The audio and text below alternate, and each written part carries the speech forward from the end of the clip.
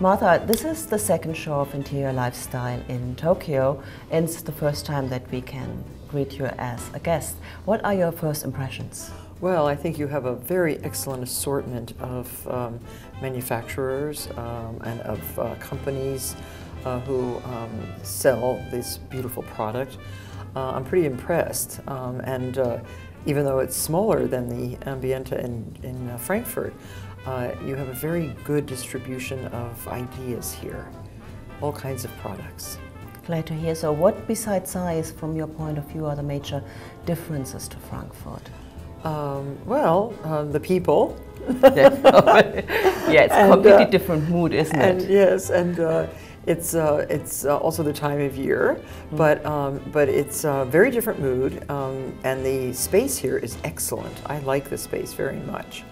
And easy access to all the booths. Yeah. So it's spacious, and I think the vendors are all very, very happy to be here. Everybody's very friendly. Now this show, in contrast to Frankfurt, where we cover from high-end brands, design to sourcing companies, this show is very much concentrated on high-end design and crafts companies.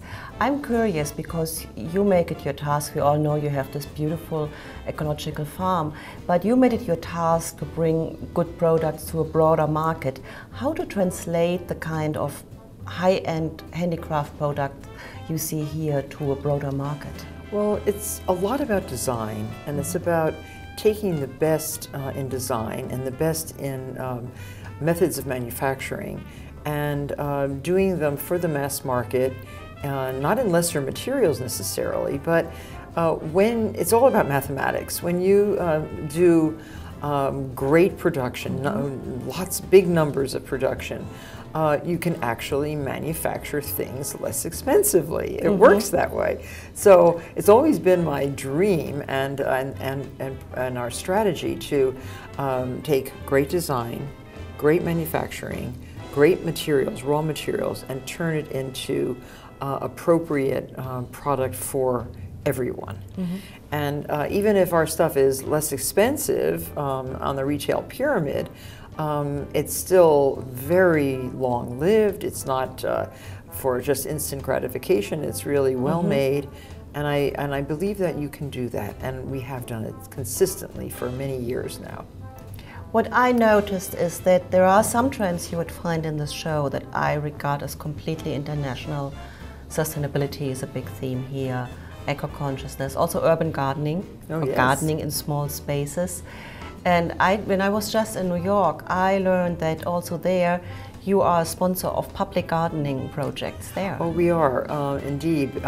Our offices happen to be facing the Hudson River and right adjacent to the Hudson River Park system, which is a very excellent community foundation, really, for building up and maintaining the parks along the Hudson River, all the way from 59th Street down to Battery Park. And I just joined the board of that foundation, and I'm very excited about it because it's what we look at and what we use each and every day. There's another park that has recently been established in New York, which has become wildly popular, and that is the High Line. The High Line stretches from 34th Street down to about 14th or 13th Street, and it's an unused, actually it had become a derelict portion of the subway system, the elevated subway system in New York. And they were thinking actually of tearing it down. It was weed covered and garbage strewn, and they were thinking of tearing it down at great expense. It was much cheaper to leave it and transform it into a public walkway and a place to sit and a scenic views of the whole downtown, that part of New York, sort of what we call Chelsea, and the meatpacking district. We're so excited about it, and it is a charming place. What is interesting in this context that actually this island, this fairground is on, which is the biggest and most modern fairground in Japan, Tokyo Big Sight, and all our shows are held here, is an artificial island that was founded like 25 years ago. It's land reclamation, absolutely. Really. And again, Japan's famous for that because they have so little land. It's a small island with a lot of people. And when you go to Osaka and see the airport that was built on a reclaimed land in the middle of the sea, you know, it's kind of fascinating. But again, it's one way to use up landfill, and you know, you have a lot of landfill when you have the trash and garbage from a huge population, and this is a good way to use it, I think. But what you mentioned is that, and I think we come back to product design here, that a country like Japan, people have to deal with much smaller spaces. Like, for example, in Germany or in the US, the average person has a much bigger apartment, much more space, an own garden maybe even. I also found that in this show you see a lot of products for maintenance and keeping things in order. But also I think this translates to the US market a little, because you have, instead of having a lot of cupboards like we do, you often have this walk-in closets. But in general, is it a big task to translate product as you are expanding from one market to another? Oh, it's a big challenge. And you have to pay attention to the country in which you are planning to sell. There is alteration to design, absolutely. The Japanese, just think about it. No one has giant bath towels because the washers and dryers are much smaller. So you can't, you can fill your washer with one towel instead of many. And so you have to decrease the size of the towels. The beds are smaller, so the sheets are smaller. The dishes are smaller, well, also because of the way the Japanese eat, smaller portions, more portions. Exactly. So the dishwashers are tiny, if there are dishwashers. So everything has to be really accounted for and in design and altered to fit the particular market in which you are going to sell. That said, so many of the things that we design are so coveted by other countries. They want the lifestyle that is set by someone like me. They want to emulate, and then so the challenge is also a pleasure, because you're giving them what they need and what they want at the same time. But as you said, you here strongly represented in the handicraft, in the craft departments. Are there also, how should I say, challenges on levels of symbols? I mean, it's other holidays here. I know that white flowers have a completely different meaning to Europe. Well, it's like, take the weddings industry, because that's something that, the Japanese get married in traditional dress, and then they change their clothes and get married again in a Western gown.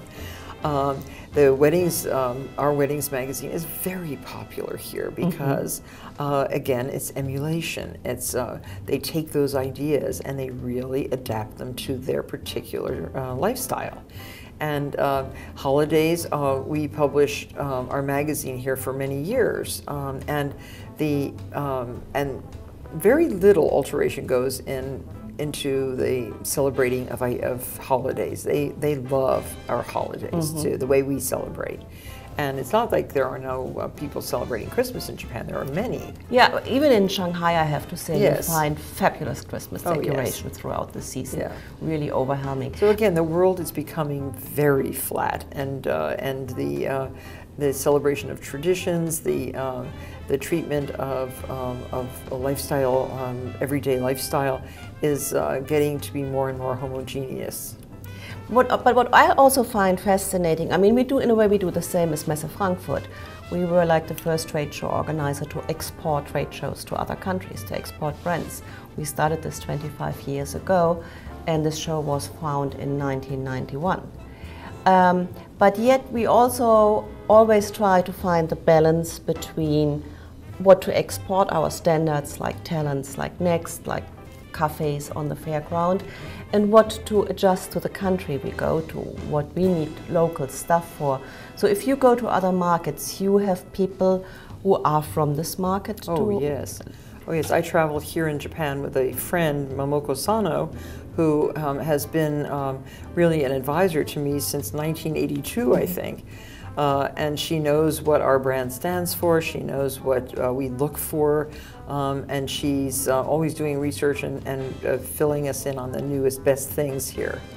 And that's very important. It's very important to have advice and take advice from the countries in which you are working. I completely agree. I mean, we have our own office here, and frankly, we could not do it from Frankfurt without an office here. Oh, no. You definitely need input from the locale in which you are working. I completely agree. Yeah, thank you. Do you have a question? Yeah, I just thought of something that was interesting. Oh, one thing that I found in the show here is the use of some very interesting materials. There is a lot of laminated wood, manufactured wood being used in very nice ways. And very thin sometimes. Oh yes, unbelievable. Oh yeah, thin and strong. Yeah. And I think that trend is very, very good because of the shortage of wood. They're using particles and pressing them, and it's like it's almost like making layered plywood. But again, going back to woodwork that was popular in Scandinavian countries, the bent wood, also in Germany. Now you're seeing it a lot in molded products here, and it's beautiful, totally beautiful. Where heretofore the Japanese have been very particular about pure wood, and even though it was very, very thin, it was just wood. Yeah, but I agree. But I also saw a lot in this show. And I think we will see more of this also in Europe, is quite unusual combination of natural material with plastic, colorful plastic, Yes. The combination of material in general. And one of the products I found here, which I think is a world premiere, is this new yarn made of paper. Oh. And it feels like linen actually, and from what I understood, it even has similar qualities, but it is made of waste that is left over in paper production. So it looks beautiful and even luxurious. Of the pulp. Yeah. Right. But at the other hand, it is actually a sustainability product. No, that's good too. I mean, I like to see them see a country or a region using products that there's a lot of. Linen is becoming very popular. Linen, which had become very expensive, is now in many places cheaper than cotton. Because the demand for cotton had grown so huge, and also weather affects cotton tremendously. So if the whole crop can be ruined in a country if there's bad weather. Absolutely. Another trend that I see here in Japan is an attention to fineness. It might be expensive, but I think also it's attention to delicacy with strength. The glass that they're blowing now is so thin, and it's gorgeous. And the porcelain that they're making is strong but thin, very nice. I love all of that. I think it's modern. I think it's contemporary. I think it's beautiful, and it's useful. Yeah, I also have to say I saw quite a number of new products. For example, the class we managed to bring over to Frankfurt already a few years ago. And having this show, we of course also work with our Japanese office on bringing many of these companies to the European and international markets as well. So thank you. Well, thank you. It's very interesting always to talk to you. It's fine. And get the international viewpoint. Thank you. Thank you.